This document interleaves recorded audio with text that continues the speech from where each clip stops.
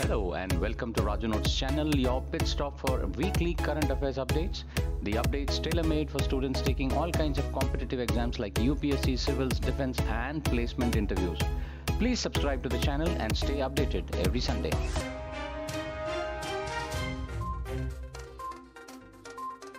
After Canada linked Khalistani terrorist Hardeep Singh Nijjar's killing to India and suspended an Indian diplomat, India rejected Canada's claim and suspended a Canadian diplomat. India asked Canada to reduce its diplomat strength in India as well. After issuing travel advisory against Canada, India also suspended visa services to Canada. In a retaliatory move, India also started confiscating the properties of known Khalistani terrorists including Gurpatwant Singh Pannu and various others. The Five Eyes countries, which include UK, US, Australia, New Zealand, other than Canada, have shown lukewarm reaction to Canada's allegation against India and refused to join Canada to publicly denounce or issue a joint statement on finding of the probe.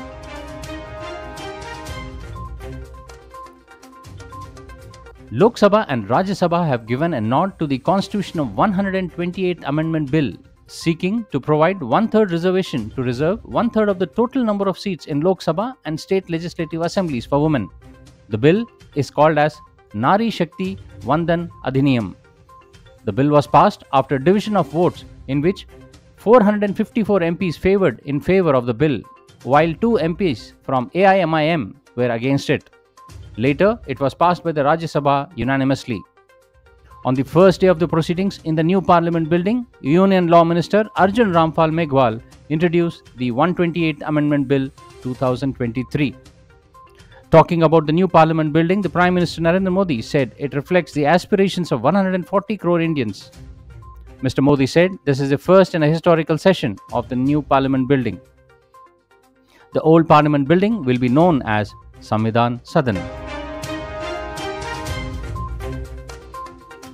Sacred ensembles of the Hoysala, the group of Hoysala temples in Karnataka, have made it to the list of UNESCO World Heritage List. Hoysala architecture was a building style of the Hoysala Empire in the 12th and the 13th centuries. Temples built during this era include Chennakeshava Temple at Belur and Hoysalareshwar Temple at Halebeedu.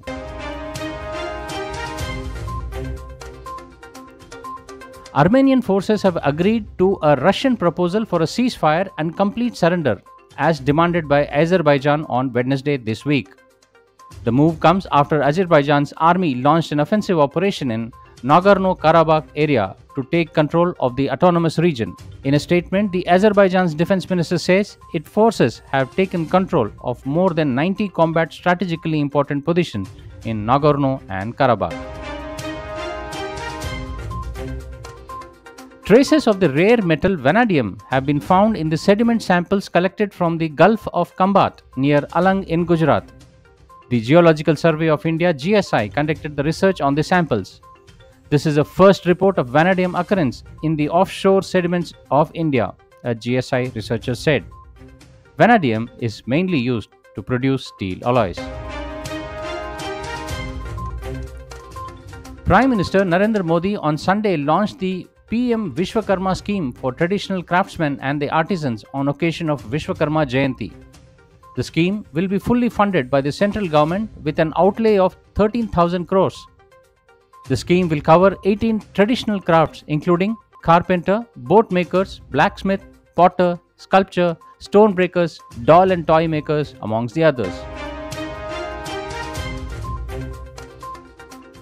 The Singapore-India annual naval maritime bilateral exercise between the Indian Navy and Republic of Singapore Navy began from 21st till 24th of this month. The SIMBEX enhances interoperability and mutual understanding between the two navies. The exercise is conducted in 2 phases, the harbour phase and the sea phase. INS Ranvijay, Karavati and Sindhu Kesari long-range maritime patrol aircraft P-81 are participating in the exercise.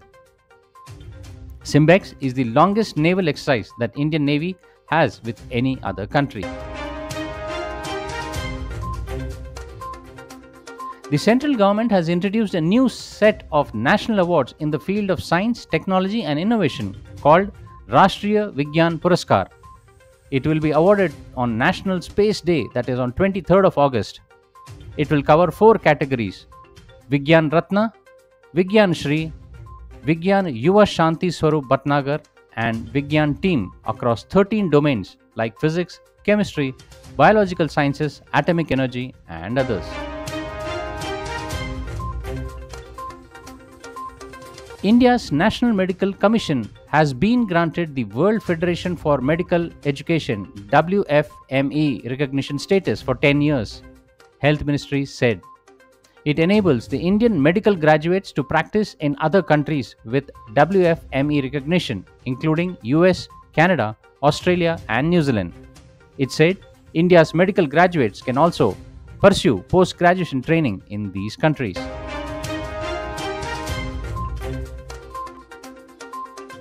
Madhya Pradesh Chief Minister Shivraj Singh Chauhan inaugurated the 108-foot tall Adi Shankaracharya statue in Omkareshwar on Tuesday this week.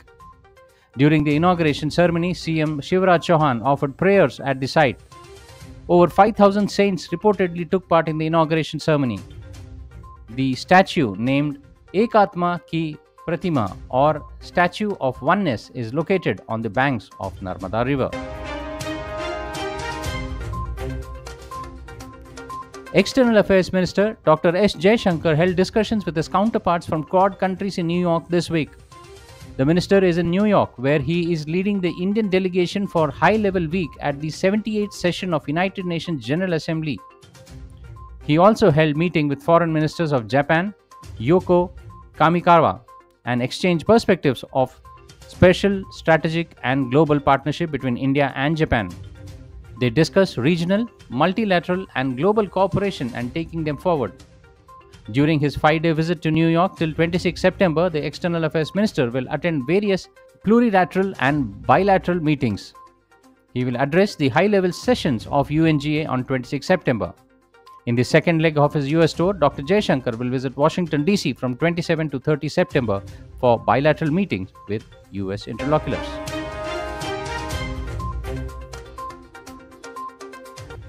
The first meeting of One Nation, One Election Committee was held in New Delhi on Saturday this week.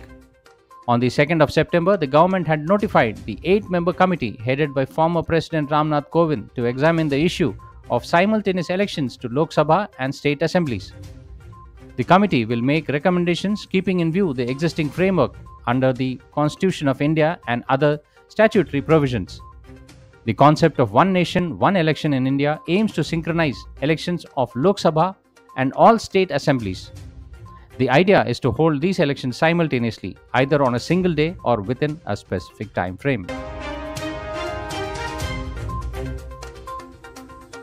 The 19th Asian Games will kick off at Hangzhou in People's Republic of China this Saturday. The grand opening ceremony will take place at the Hangzhou Olympic Sports Complex known as Big Lotus. India's men's hockey team captain Harmanpreet Singh and ace boxer Lovelina Borgeon will lead the contingent and carry the Indian flag in the opening ceremony. Athletes from 45 countries are set to take part in the 40 sporting events across 61 disciplines. India has sent a 921-strong contingent, including 655 athletes and 260 coaches and the support staff. The Indian contingent is to compete in 40 disciplines. This is the country's biggest ever contingent at the Asiad. Ukraine carried out missile strikes on the headquarters of Russia's Black Sea Fleet. Images on social media showed smoke coming out from Sevastopol harbor in the annexed Crimea. The Russian-installed government of the Sevastopol, Mikhail Razvozehev, said emergency services have been dispatched to the site of the strike and there was no information about casualty. And now for the segment where we see the events that unfolded itself this week back in history. 17 September 1978, Camp David Accords concluded. The Camp David Accords, negotiated by US President Jimmy Carter, were completed this day in 1978, leading to peace treaty between Egypt and Israel and a border framework for pursuing peace in Middle East. 18 September 1931. Mukden seized by Japanese. On this day in 1931, in the so-called Mukden incident, the Japanese army in Manchuria used the pretext of an explosion along its railway to occupy Mukden and then to increase its control within 3 months to all the Manchuria. 19 September 1796. George Washington's farewell address published.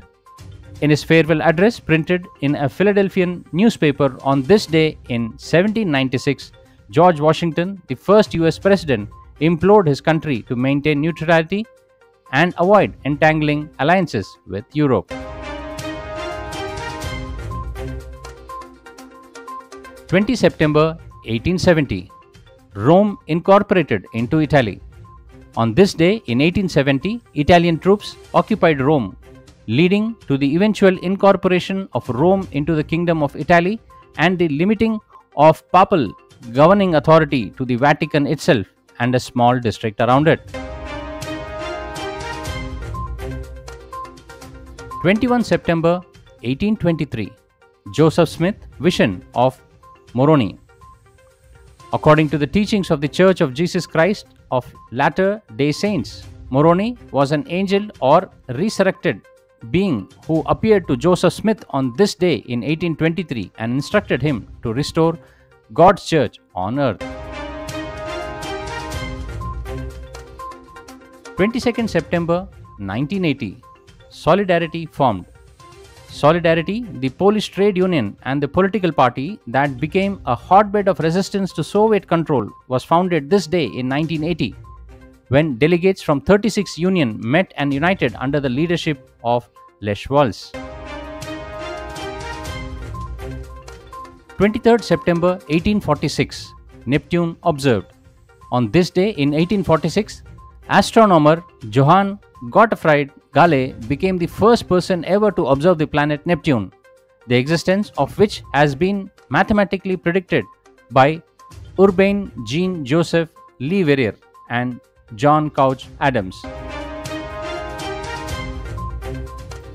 Well, that's all friends for this week's updates. See you soon next Sunday on the same channel. Till then, take care. Bye bye.